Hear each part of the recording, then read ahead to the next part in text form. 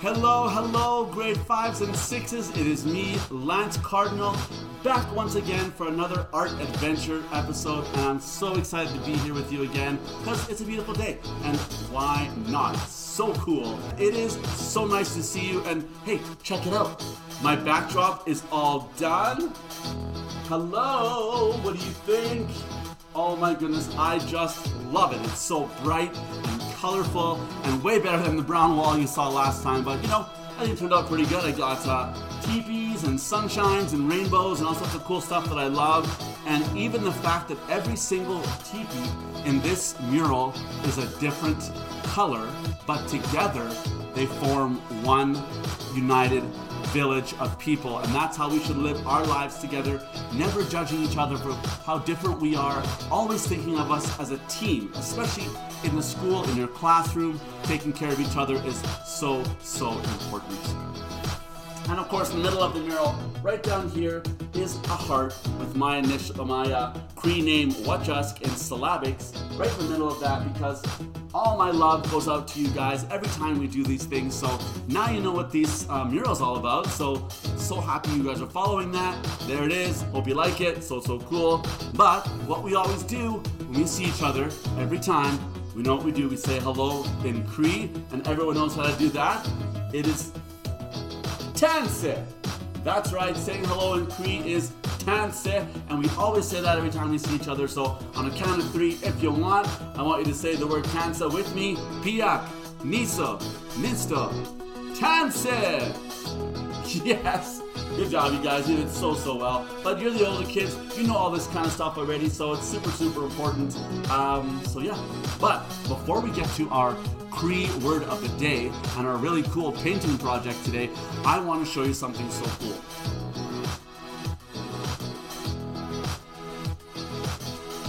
These are my MOCCASINS that I got. I absolutely love these things.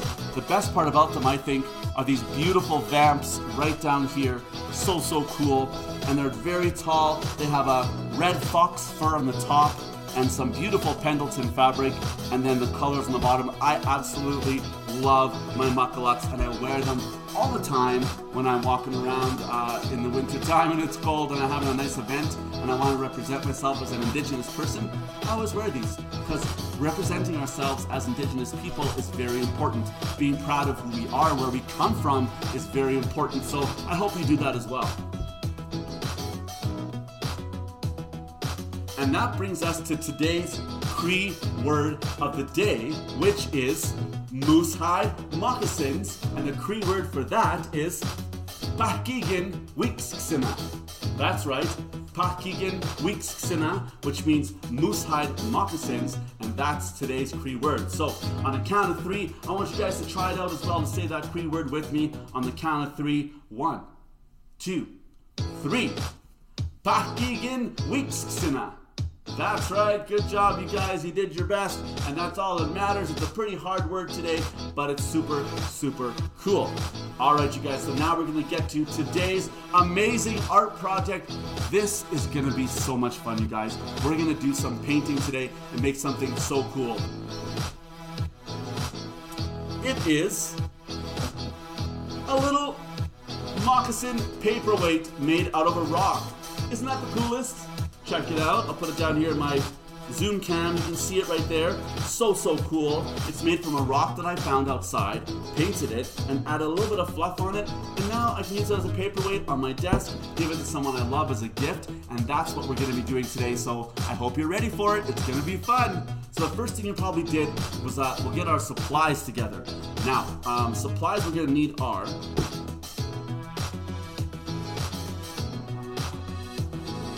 rocks.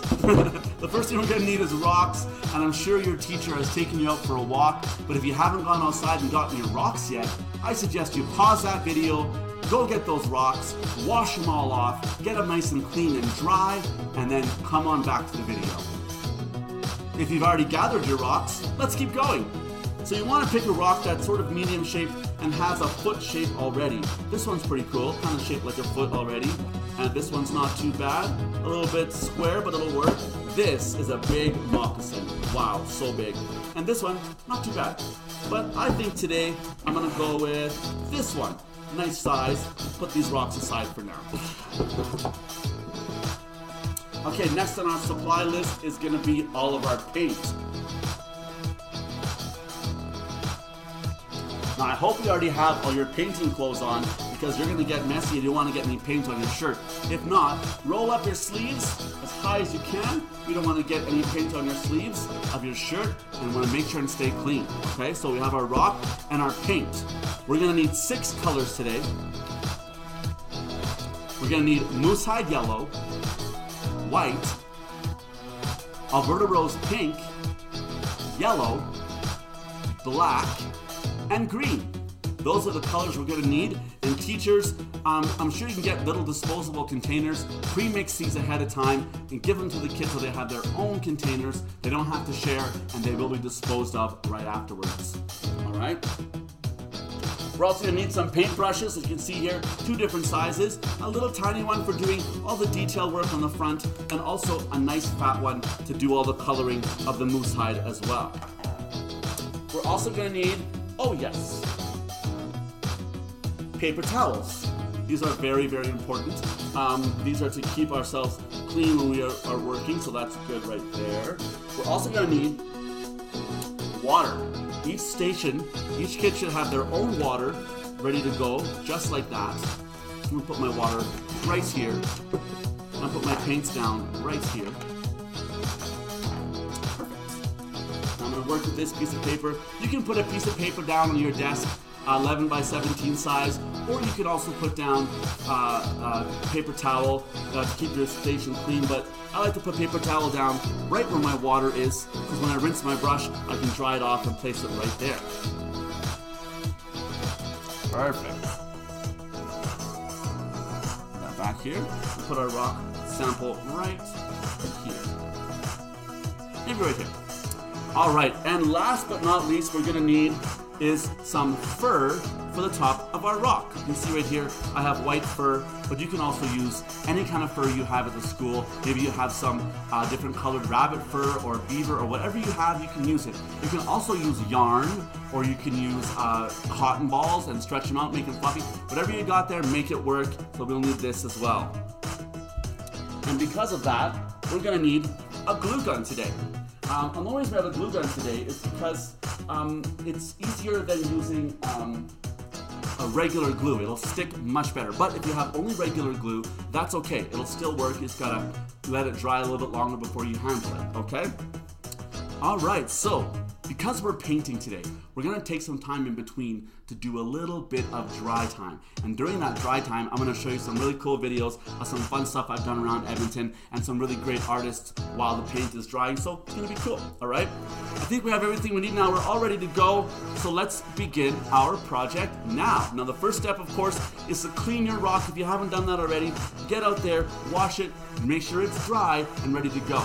So, first step we're gonna do is take our MOOSEHIDE color paint and paint the entire rock MOOSEHIDE. Now, if your rock is flat, like this one, don't paint the bottom. Don't worry about the bottom. Just paint where you can see it. My rock is a little bit different. It kind of has a rounded bottom, so I'm gonna paint the whole thing. Now just go ahead and use your paint. Paint it right on top there. Easy as pie. Now, teachers, you're probably gonna have to pre-mix the MOOSEHIDE color. It won't be available anywhere in the stores, but if you find something similar, like a tan or a beige, you can always add a little bit of yellow to make that work. Now, a little trick as well for drying stuff, I always use a hair dryer, just like this one, to dry my stuff off, and it just makes things go a little bit faster. So I know you're not going to have enough hair dryers at the school, so we're going to take the time to let it air dry. Okay, so I find a way to paint my entire rock. Don't worry about getting our fingers dirty. We can always rinse them off in the water, use our paper towel to clean off our fingers. There's lots of ways to stay clean. But getting painty messy is kind of fun. All right, that is all painted, and I love the way my rock looks. I'm so happy with it. We put our brush in. Every time we're done with a color, we don't leave the paint on the brush. These are acrylic paints. They dry to a rubber, so that's why we don't get it on our clothes, and we don't leave it on the brush, or it's ruined forever. So we get our brush, we get it nice and cleaned off. And the reason we have paper towel is that we rub our brushes in the water until it comes off clean on the paper towel, and we know that we have cleaned our brush off enough. There we go, that brush is all clean. Okay, so we're gonna let this rock dry, but meantime, I wanna show you guys a really cool video. I recently took a hot air balloon ride all the way over the city of Edmonton. I gotta share it with you right now, so enjoy that video while our MOOSEHIDE paint dries, and I'll see you guys real soon. Okay, everyone, this is it. It is 5:30 in the morning. I'm heading out right now to the location for my hot air balloon ride. It's gonna be so much fun. I can't wait to show you guys everything, so we'll see you there.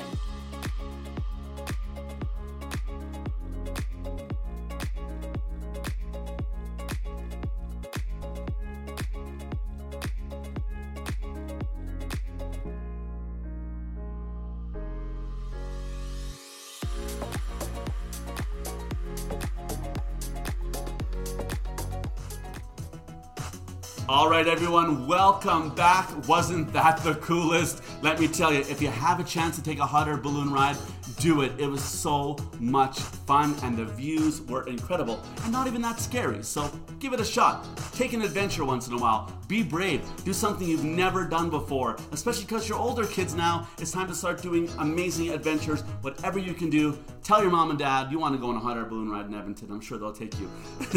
All right, the next step for our amazing moccasin paperweight is our black and white. Now the first thing we're going to do is take our brush and we're going to do the black part of our vamp, which is right, the hole of the moccasin right up there. So we take some of our black. Now don't go too big. It's better to go smaller and get bigger as we go and paint where you would think that hole would be.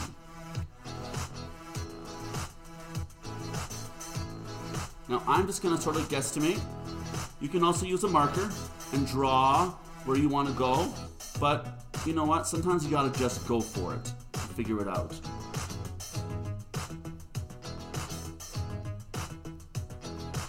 There we go. I'm pretty happy with that.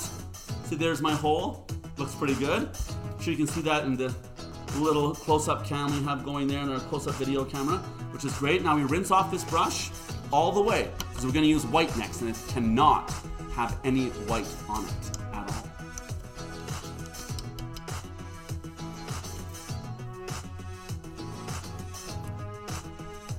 All right, so now our brush is nice and clean. It's time to make the vamp part of our moccasin. Now the vamp, as you know, is the front part of the moccasin right here. That's what the vamp is. We're gonna create that now with white. We take some of our white paint and put it right on the front here. Oh, I blobbed on it. Thankfully, it's kind of in the right area, so not too big of a deal. But like I was saying, mistakes happen, you just gotta go with it, right? So we start painting our vamp right on the front in a nice round way. Oh, I'm getting paint all over my moccasin. I'm gonna have to do a little bit of repair work after this. So do a little white vamp. Don't worry about it touching right to the black. You don't wanna mix the black with the white like I just did. So this can be a little bit more difficult, but take your time. Make sure it's round, the shape of a vamp. Just like that. Ah, it looks so cool. Now, I made a couple little mistakes. I'm gonna go back with my yellow, which is the best part about painting, is paint over top. And I'm gonna fix some of those repairs, okay? So this is what happens when we make mistakes. We don't worry about it too much, we don't freak out, we just fix it. Or we make it work. Because it's art, there's no mistakes, right? Whatever you're doing, you just gotta go with it. I'm gonna take some more of that yellow. I'm gonna repair some of those mistakes I made, easy as pie. One there, and another one on this side of my moccasin, right about there. There we go. And there. Clickety click, it never happened. We rinse off our brushes. Now, that is the second part concluded of the painting process, but we have to let this dry. We can't keep going until that part is completely dry. So what I want to do now is show you guys a quick video while this paint dries, and while you finish working on your vamp area and your black area, I'm going to show you a great video of an amazing Indigenous beadwork artist named Sharon Cherwiniak. And she did an art show recently of all sorts of beautiful beadwork, including vamps like the ones we're making today. And I gotta show you my trip to that museum gallery to check it out. So check out this video while our paint dries for the next step. Enjoy it, and I'll see you soon.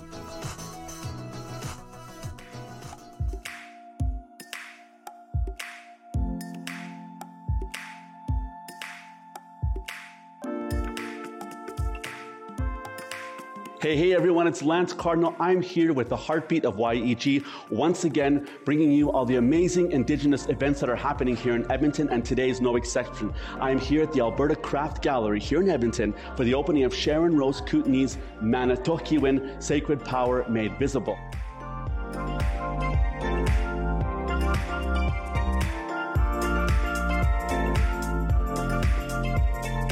lot of these incredible pieces are made as commentary on what is going on in today's world. It combines culture with politics and really hot issues of today.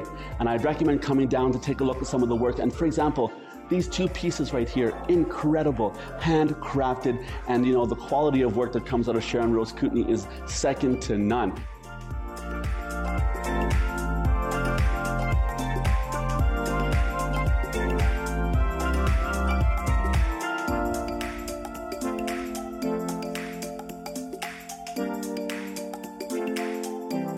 You know what else is amazing? This is a solo show. There's nobody else here. It's just Sharon Rose Kootenay and her amazing, beautiful work. And it's always nice to see galleries like the Alberta Craft Gallery celebrating Indigenous people with their own show. Amazing.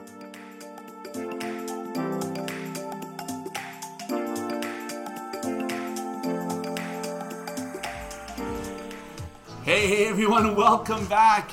Wasn't that an amazing art show of beautiful beadwork? Unbelievable. It's so cool to see Indigenous artists like the ones we know and love being able to take their beadwork and go to an art gallery and have an entire show of beadwork. It's so amazing. And one day, if you keep doing art and you want to be an artist like I am, you'll be able to have your work in a gallery as well, just like I have.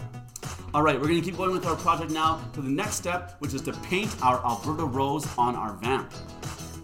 So first thing we're going to do is take our smaller brush now and use our yellow and paint the center of our flower. Now we want to keep our sample close by so we can kind of see what we're doing. Right in the middle, I'm going to put the circle, just like that. Easy enough. Don't sweat it too much, not too thick. Always put on less than you think so you don't have to make smeary messes and it's not dripping, okay? Now rinse your brush in between, rinse it to a place where the brush does not show color anymore on your paper towel. It's really important so we don't mix the colors together, all right? Also want to dry off any excess water on your brush. We don't want it to be watery as well. Next we're going to do our pink petals. Now an Alberta Rose has 5 petals, so we're going to do that right now. 5 petals around our center. 1,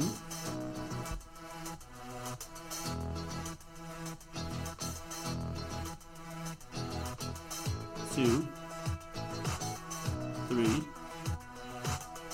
4, 5. Now you can see I kind of just pushed the brush on and made the circles. We don't have to worry about making a circle. Sometimes we can just use the brush and push it down and let the paint do the work for us. Now, I put that down there, but do you think it looks done?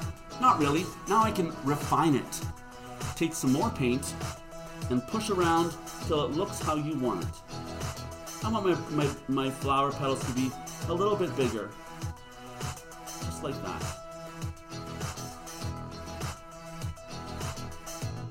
Now remember, you don't have to do pink. If you really want to do something different, ask your teacher for a different color. But today we're doing Alberta Rose. Maybe later at home, when you want to do this craft with your mom or dad or cook them or brothers and sisters, you can try this at home with a different kind of flower pattern. Maybe you can copy one that you have at home on one of your moccasins. Be kind of cool. All right, so we finished our pink. We rinse our brush off, and now let's do our leaves. So again, we've rinsed our brush so it's clean. We've dried it off on the paper towel so it's not watery, and we're going to use it now in our little dip cans. Now a leaf, again, don't stress too much. Let the paint do the work for you. Like that, and like that, and like that.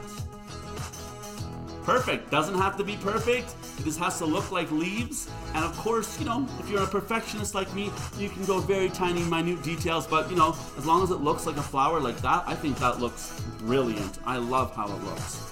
I'm also going to add a couple little curly cues on this one.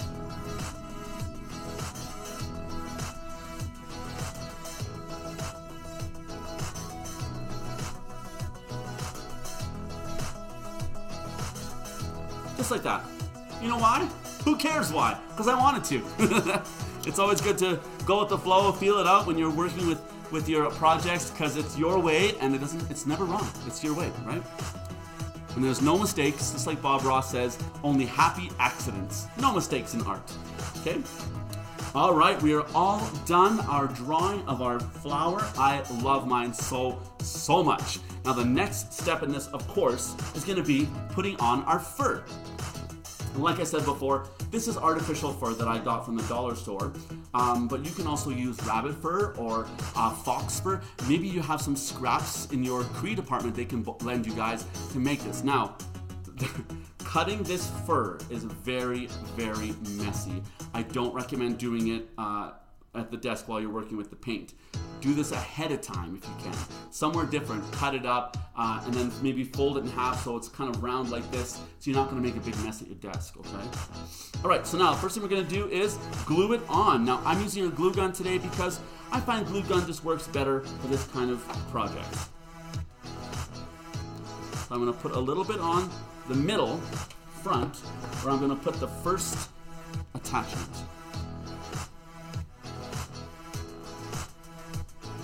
There we go. So exciting. All right, you see that's all done there? I'm gonna take my glue gun and I'm going to put a bead of glue all the way around where that black area is, okay? And then I'm gonna take this and I'm gonna move it around and push it into place. Hold it for 5 seconds. Piak. Nisa, Nsta, Niwa, Nianin, and then it's done. Yes! Very, very cool. Look at that. Oh my goodness. You know what? And don't worry about getting paint on the fluff. Just let it be because it's hidden under the fluff anyway. So that looks so good now. I have 2 matching moccasins. You know what? What a coincidence. They look like a matching pair. Absolutely love that. That is so cool. Oh, look on the bottom. I have a little bit of an error from before. I'm going to fix that up just like that. Rinse off my brush. And there we go, you guys. 2 amazing moccasins on my dirty little fingers. But that's okay. Painting is so much fun, a little bit messy, but I know you guys can do it because you're amazing. Grade 5s and 6s. This is a hard project, and I know you could do it because I didn't give this to anyone else in the school but you. So thank you guys so much for being a part of this fun day today doing paintings. And teachers, please take some pictures, send them to me so I can share some photos next time and show off your work, and we can talk about it then. But as always, thank you once again. May the Creator watch over you as long as the sun shines, the grass grows, and the river flows. See you guys later.